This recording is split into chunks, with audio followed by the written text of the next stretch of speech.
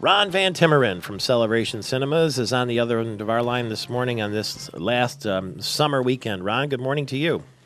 Morning, Michael Patrick. There is a big article in Time Magazine's issue this week that talks about the movie business, and apparently the amount of money earned by the movie business this year was higher, but the amount of visits was lower, and I think it's thanks in part to 3D movies and IMAX movies and that sort of thing. Did you find that to be the case? Ticket sales down, but revenues up?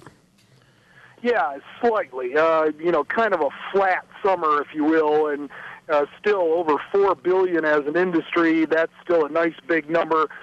Still had some big hits. Of course, chief among them, Toy Story 3 did over $400 million this summer. Iron Man 2 over $300 million. Eclipse close to $300 million. Still had some big hits, Michael Patrick. Just down a little bit, but breaking even is good. Was there not a major sort of destination movie this summer, an event movie that people went to? That's what this article maintains, that there wasn't really a happening movie. Yeah, I mean, you can certainly look back to the Christmas season, especially with Avatar, really saving the year, if you will, and getting us off to a big start in the first quarter. So that the year-to-date is still actually up about 4% at the box office in terms of revenue.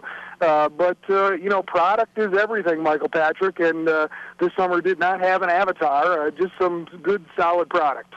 What does it say about Hollywood that a number of the best-selling movies were sequels? Iron Man 2, Toy Story 3, The Twilight Saga, Shrek Forever After?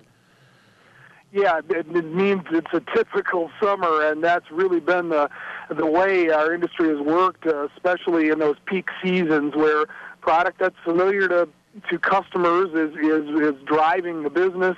But Inception came in $270 million so far for that movie, and you always expect that there's going to be some original product like that's going to show up. We just didn't have as many of those as we had hoped.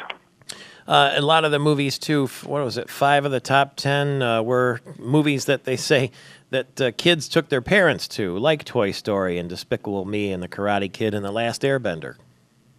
Yeah, exactly. Movies that can cross over multiple demographics are always going to be the most successful at the box office, and Toy Story 3 really worked for all ages, and that's the beauty of our business is those kind of movies being successful and drawing all different age groups, and Toy Story 3 was just a great movie. They're really doing a new Avatar with 9 minutes of extra footage, and they want people to come and see that?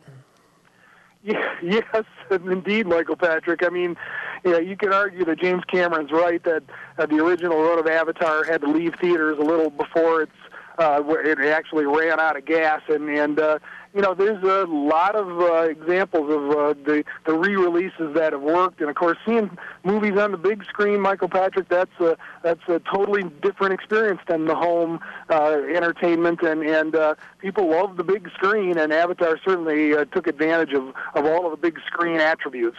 Anything new coming out this weekend? Well, yeah, there's 3 new movies, including George Clooney's The American, which I saw this week, and I really liked that movie. Different than an American action picture. This one a little bit more deliberate in pacing. Scenes where no dialogue takes place, and yet George Clooney, a terrific actor, and this story of a hitman in Italy, kind of more of a European feel. That rated R, that's got a chance to be number 1. Going the Distance with Drew Barrymore and Justin Long, and Machete from director Robert Rodriguez. Danny Trejo playing the lead character along with Robert De Niro, Michelle Rodriguez, Jessica Alba also in that cast. So for this weekend, if you're picking a movie, you like The American?